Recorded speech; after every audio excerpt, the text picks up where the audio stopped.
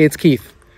Behind me you see an ambulance, and I want to dedicate the work inside the ambulance and outside the ambulance to first responders around the world. For those that don't know, there are millions of first responders that take care of our needs, from the hospital to the people that drive these ambulances to the paramedics and all the support that goes into that. So my hat's off to you for being there for us when we really need you. And the second part is that this is a children's ambulance. So for the millions of children and their families that have been in the back of this, you would know this more than anybody. So I decided to dedicate this build to these two audiences, which to me is really important. And I thought long and hard about taking something and, again, using my hands, using my mind and sketching things and saying, you know, how can I take something that really wasn't designed for, you know, RV, off-road, this and that, and, you know, how could I just kind of be very creative and, again, be responsible and responsive to those groups. And by the way, I'm up at a 5,500 square elevation, and you're going to hear woodpeckers, which is great because it's good to be in nature. Having said that, I'm going to make a bunch of videos that I already have done. I'm just going to start dropping them on YouTube. So please subscribe if you want to see, and you maybe want to do this yourself, understand the reasons why I did what I did, the psychology around it, how I got the materials and what I did, you know, whether it be for the electrical, for all the other components of it. And you'll see that in a few minutes. So if you're interested in subscribing in, please subscribe, and I'm going to walk people through how they could do it as well. And it just takes a little bit of time, and you can do this on the weekends or nights, or if you have more time off. I think it's a great thing to do for your mind, for your spirit, for your soul, and then you can be up in nature like I'm up here. And again, I really think it's, again, paying it forward and saying thank you to first responders that are there for us for all sorts of difficult things in our lives, and especially with this one with children. And you'll see some things inside that are related to children that I kept there, which I think is important, and everything I kind of repurposed in the ambulance. So with that said, if you're ready to see it and you want to see a bunch of other videos, again, come take a look. All right, let's go check out the ambulance. Let's listen to the woodpeckers pecking away at this tree. So just for starters, this ambulance is about 22 feet long. The box is about 14 by 8.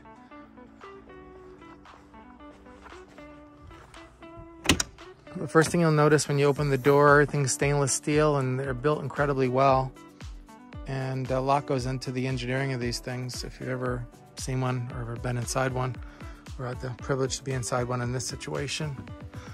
So this was what they call cabinet number 1. Again, I left all the stickers and decals, again, to pay homage. But if you look at how well these cabinets are built and the latches. So this is officially a closet. So you can put all your clothes in here and then some, probably for 2 people if you're going on the road. You can have your fire extinguisher there.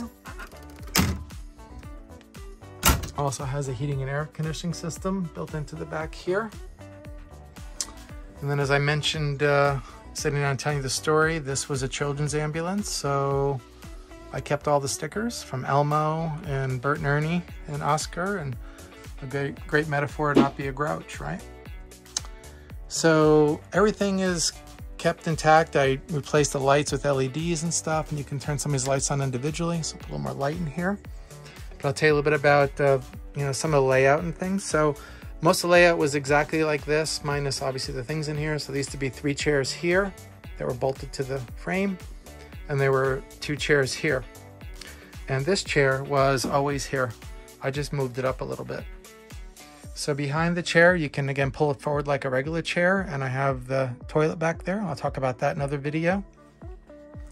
There's also the existing electrical box, which can be a little bit intimidating, but in some ways it's really not, and I'll go into that in detail in the next video, or in one of the videos, and how I intercepted some of the wiring and things.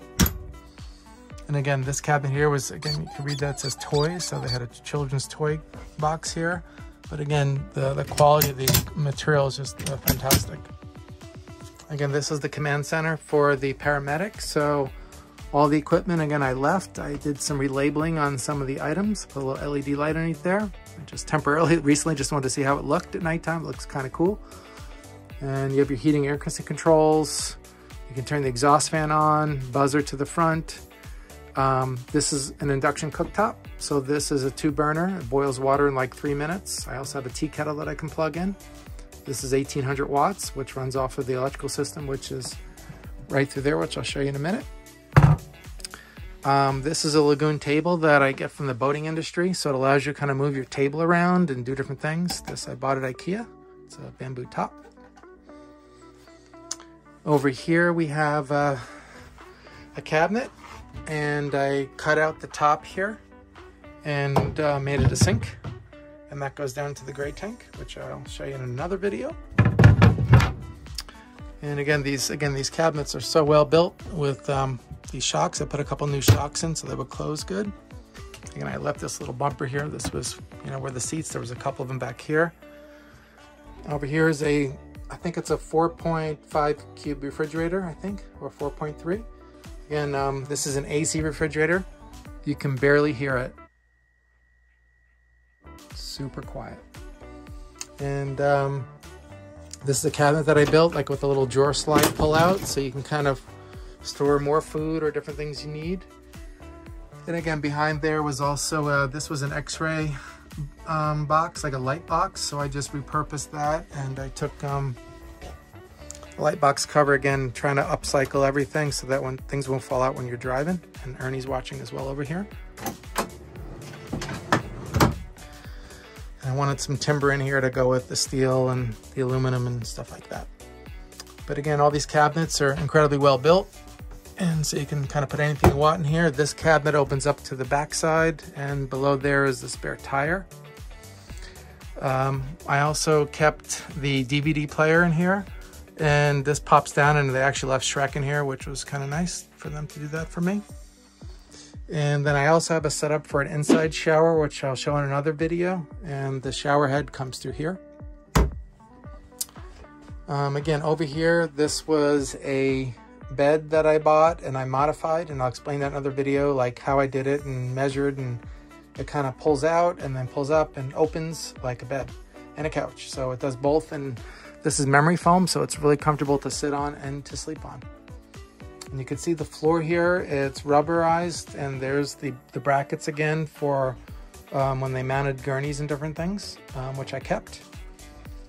And this pretty much is the inside. And I'll make some more detailed videos, or if you have any questions, please let me know and I will go over it with you. And then outside here, we have the outside Hawaiian shower. Somebody that's lived in Hawaii for a long time. So what you have is a propane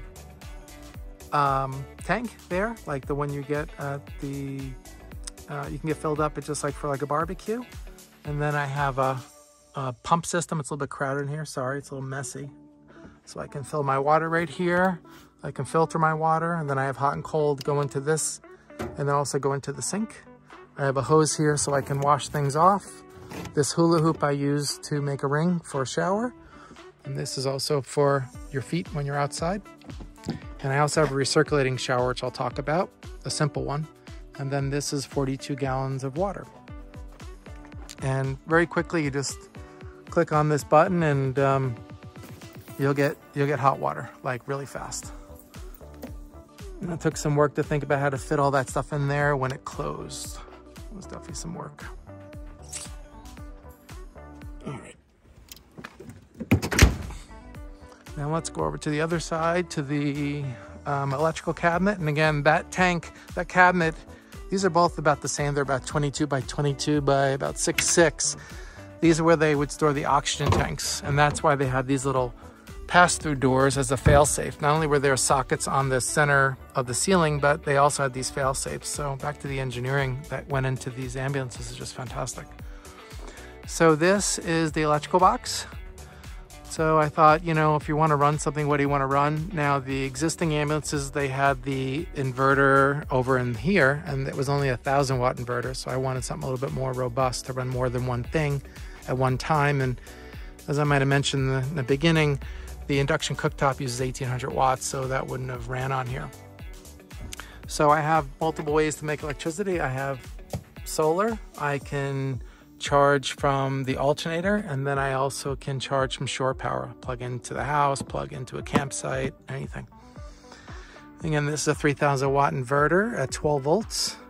It will accept about 50 amps pass through, not to get into a big electrical discussion, but I'm going to make a video to talk about that.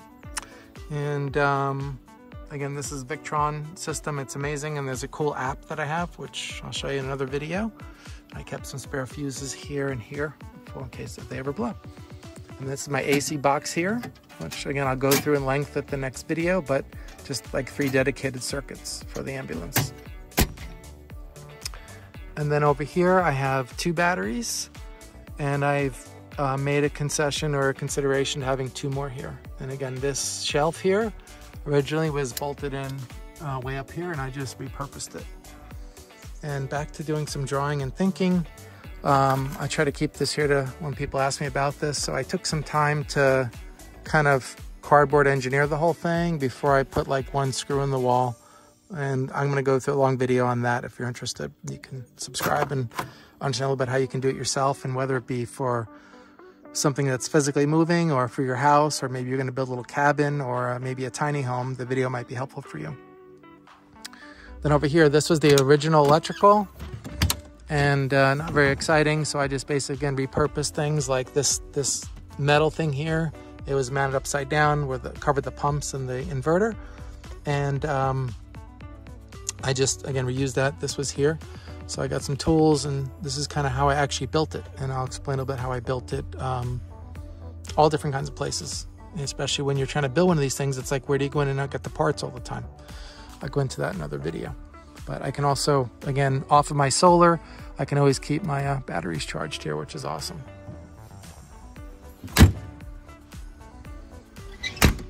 And that's pretty much it. Like I said, this cabinet was for the spare tire. And hold on, somebody's leaving this little area right here. Let me just put that on pause a second, or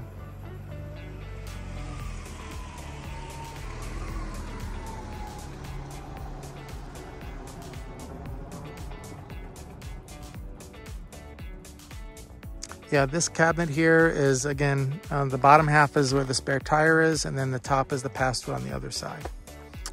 And so you got more storage space. And up on the roof, let's see, can I do this? It might be kind of crazy. I put up a backup camera as well. And again, here we have a way to have a lift, which is controlled turn on off inside, or there's a key switch there. So you can actually, this can come out about 6-something feet. And you could actually cook and barbecue, and you know, if you really want to get somebody in and out of the ambulance, you can, because that's what they use for children. And this little cabinet here is some storage, and that's where the lift is for that, the pump is for the lift in the back. And then again over here, this cabinet I didn't really do anything with, which I can just show you briefly. This used to open with all the doors as well, and I decided to do something a little different here because I didn't really need this to open anymore, because if it's going to be a closet, I wanted to figure out a way where I could let some light in. So I disconnected the electrical and the arm here, so if you're out maybe by the beach, you want to let some light in, but you don't want sand and dirt and dust in, you can let some light in, let some more light into the vehicle. And then down here again is for batteries. Let's go take a walk back over to the bench. Let's talk about it a little bit more.